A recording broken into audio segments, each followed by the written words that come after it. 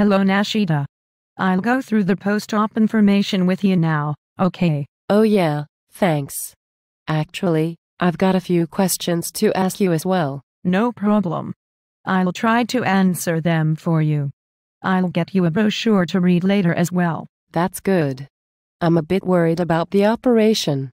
Can you tell me what appendicitis is? It's the inflammation of your appendix at the end of the intestine. It's usually caused by an infection. Right, yes. It was very sore. I was doubled over, it was so painful. So, what do they do in the operation? It's called appendicectomy, which just means removal of your appendix. Will I have a big scar afterwards? I don't want that. Don't worry. Things have changed a lot. The operation will be performed as a laparoscopy through a small hole in your abdomen. The surgeon feeds a narrow tube with a camera attached through the hole. Your appendix can be seen and then removed easily. Well, it sounds better than I thought. Will I have a big dressing over the wound? I'm not very good at that sort of thing. You won't need to do anything much. You'll go home with a small dressing over the hole.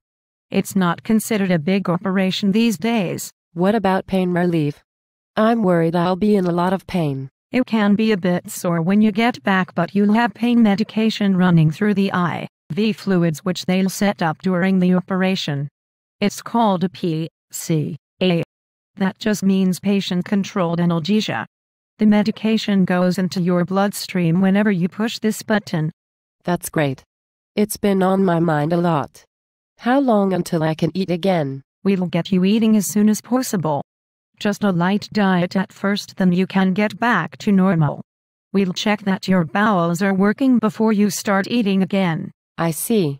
Do I have to do anything else after the operation? Just take it easy for a few days, then you can get back to normal. You will need to avoid doing any strenuous exercise for a few weeks. Keep the anti-embolic stockings on until you are walking around normally. Okay, I'll do that. And keep up the deep breathing exercises too. You can take the tripod home with you. It's very useful as an incentive for you to do the exercises.